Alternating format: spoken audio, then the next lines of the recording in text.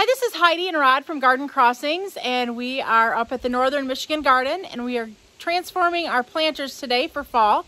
So let's take a look and see what Rod's going to do here. So in this planter, this is our summer planter right now, and it's got the fireworks grass in it, along with some ivy. There's some caladium and also sun patience in here. And even though it still looks very nice, we just were ready for a change and for a different look. So we'll see what he's going to do with this planter. He's going to first remove the caladiums and the sun patience, and once he gets those removed, we'll see if there's any room for him to plant anything else in this planter. So this is one of our crescent planters, which is a self-watering planter. In the base of the container, there's a water reservoir, so that's what holds all the water. And then this here is the drop-in insert, which we set into the container that then kind of sucks the water up through the legs up into the soil area. So once those get removed, it looks like there's room for things to be planted. It'll just be a matter of, is the grass going to cover it all up, or will we see what goes into this container? So the one thing when you are using self-watering planters, you'll probably find that certain plants really are going to just take off and grow well in the containers. Other plants may not do as well. So what you need to make for sure when you are choosing your selections is that you're choosing plants that do like to stay fairly continually moist, because realistically, as long as you're refilling these planters, you know, every week or a couple times a week, depending on where we're at in the summer, your plants are going to be constantly getting moisture. So for plants that like to dry down a little bit, these self-watering planters aren't always the best idea.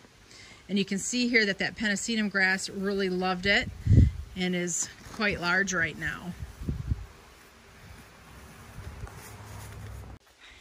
So Rod's kind of choosing from our pile here of different options, and right now he's just kind of setting them in there just to kind of get an idea of what it looks like.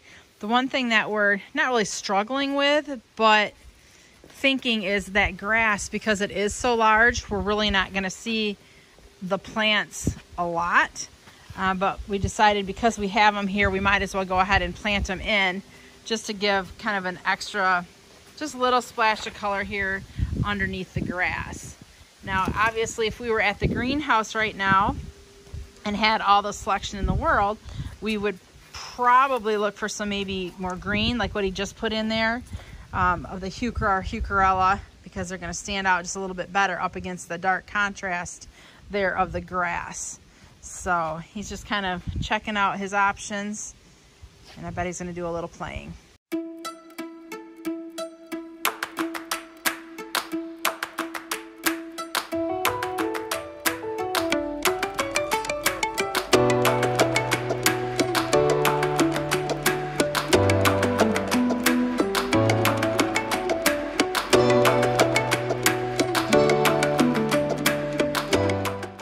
So this kale is fairly quick growing. So if we put the kale in there, our thought is it will continue to grow this fall and just, you know, stand out more, kind of push the grass more upright, and then the kale will just kind of probably get about 12 inches across. So that way the kale will be more predominant than what it's seeming right now.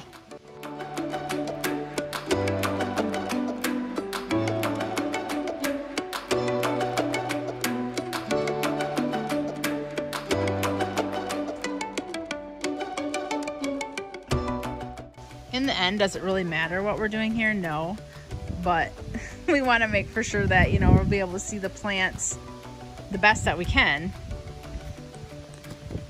I think I like that. So yeah, so what we decided is we've got the ivy up in the front, then we have kind of more of a purplish colored kale, and then we've got the heuchera Fun and Games I Spy, or heucherella, which is that chartreuse kind of yellow. So that stands out pretty good up against that dark grass. And then in the back is the mahogany monster, which will stand out nice against the heucherella.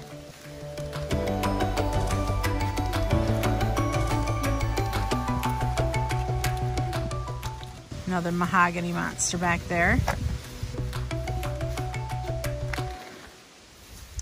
And then the Heucherella I Spy. Heucherella I Spy gets really pretty pink flowers if you plant it in the garden and then like for summer blooms. So that not only has great foliage for year round, but also really pretty flowers during the summer. And there's another one of the purple kale that will go in there next to that ivy. So I think I'm gonna move it around a little bit. I'm gonna put 2 kale side by side. So he's gonna tuck 2 kale in there side by side just because we have a little extra room and we want to make for sure that the planter is packed tight.